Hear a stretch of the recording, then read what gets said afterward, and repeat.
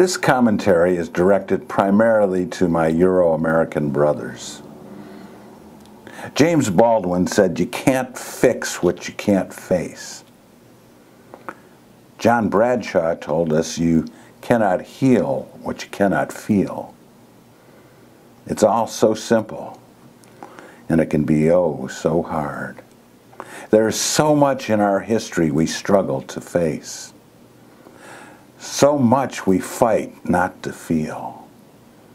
From our animal cousins whom we unnaturally and unnecessarily imprison and slaughter, to half the human race whom we have unnaturally controlled and dominated for hundreds of generations, to the first peoples whose children we slaughtered and starved and whose land we have stolen, to our African American brothers and sisters whom we enslaved for over 200 years and then have systemically discriminated against right up to this moment.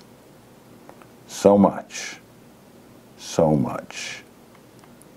Not long ago, our country observed its Labor Day, originally designed to honor workers, but not the workers' movement, which gave us the power to strike for decent conditions and livable wages, gave us Social Security and unemployment insurance and workers' compensation and the 8-hour day and the 40-hour work week. For over 200 years, organized labor has fought to bring me the time to write this and you the time to either hear or read this.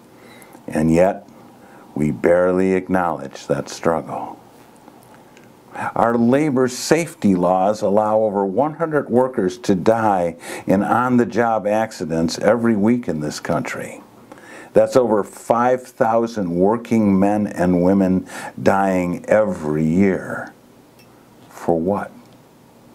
Our labor law enforcement allows over 1,000 workers a year to be fired for attempting to organize a union, even though it's illegal for corporations to do that. In 2015, 62 billionaires controlled as much wealth as around half of the world's population. As of 2020, a full-time minimum wage worker can't afford a 2-bedroom rental in any U.S. state. In 95% of U.S. counties, they can't even afford a 1-bedroom. Middle-class workers, accounting for inflation, make about the same money they would have made in 1990, while the top 0.2% of our population make 6.5 times what they made 30 years ago.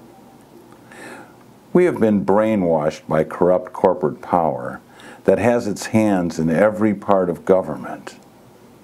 But this is not some sinister conspiracy brewed by some evil cabal. It's the headless monster of a brand of corporate capitalism that we must continue to challenge. To succeed, we must continue the fight for the rights of working people. And we must demand a living minimum wage of at least $15 an hour tied to the cost of living. And we must fight to increase regulations and enforcement, and if necessary, outlaw the current versions of corporations.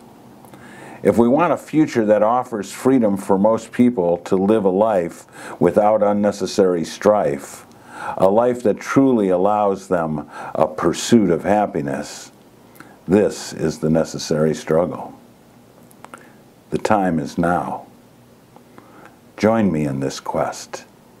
And to paraphrase Winona LaDuke, become the ancestors our descendants will surely thank. I'm River Smith with a comment for Liberation Brew, the Love and Justice Report, Enemy of the People, and TroublemakingPunk.org.